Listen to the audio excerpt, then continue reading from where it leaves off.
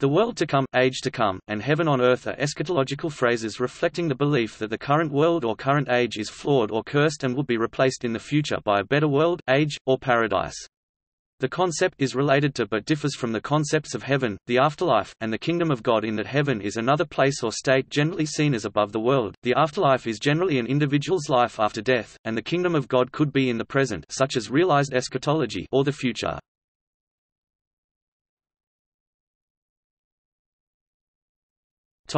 Christian eschatology. In Christianity, the phrase is found in the Nicene Creed, current ecumenical version, "We look for the resurrection of the dead, and the life of the world to come."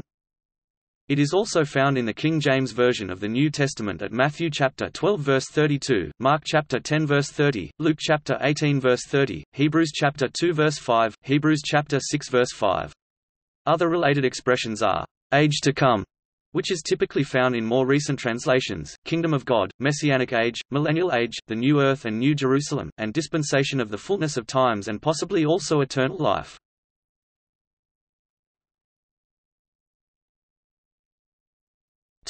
Hindu eschatology.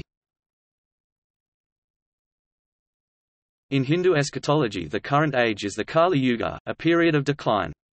Kalki, destroyer of filth, will appear to purge all evil, beginning a golden age of Satya Yuga. There have been a range of dates predicted, purportedly from different methods of calculation. Pothularu Veerabrahmendra, for example, wrote 400 years ago in his Divya Maha Kala Nana, or Divine Knowledge of the Time, that Kalki would arrive when the Moon, Sun, Venus and Jupiter entered the same sign. This is not a rare occurrence and last happened in early 2012, passing without event. The time of arrival of Kalki has not been consistently asserted by astrologers.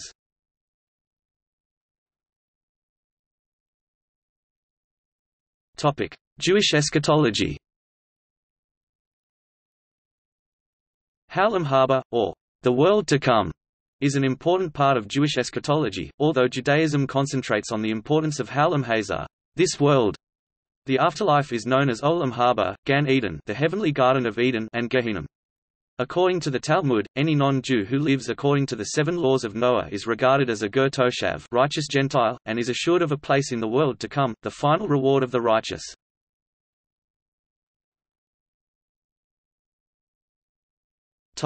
Legends.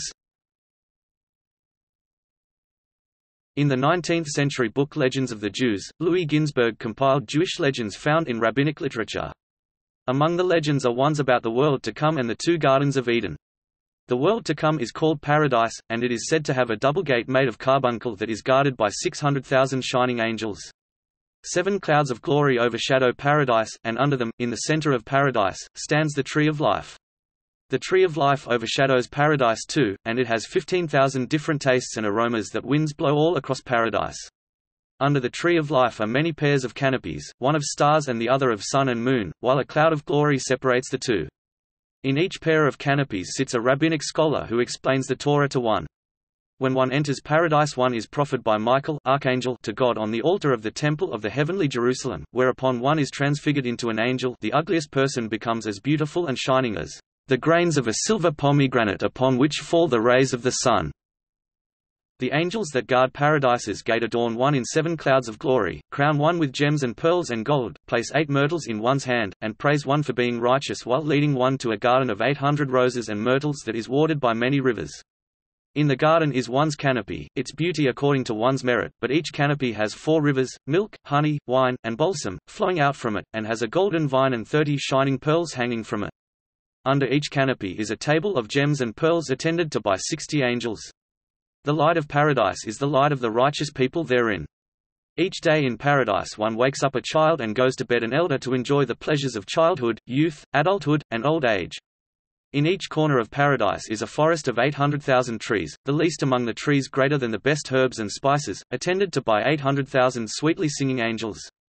Paradise is divided into 7 paradises, each one 120,000 miles long and wide.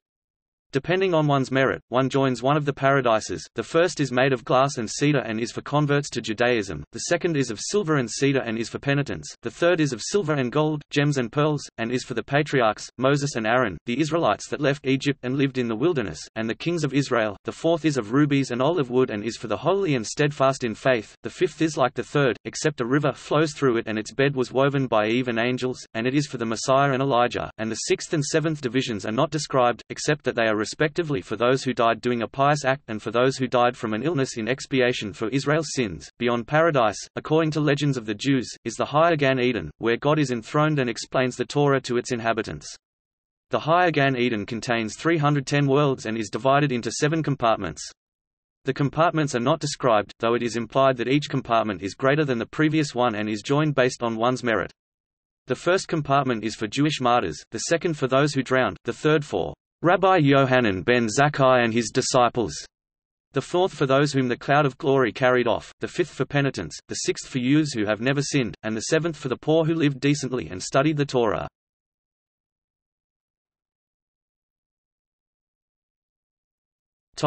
Zoroastrian eschatology.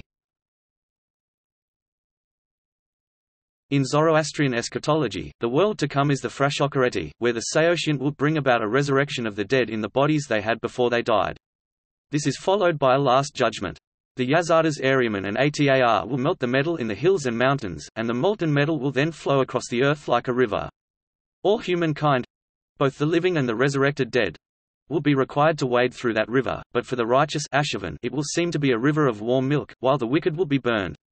The river will then flow down to hell, where it will annihilate Angra Mainyu and the last vestiges of wickedness in the universe.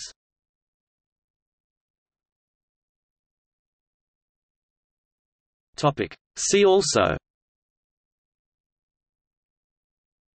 Maharishi heaven on earth development, Otherworld, Possible world, Problem of evil, Technological singularity, a controversial concept in futurism often associated with the establishment of something similar to the world to come by technological means.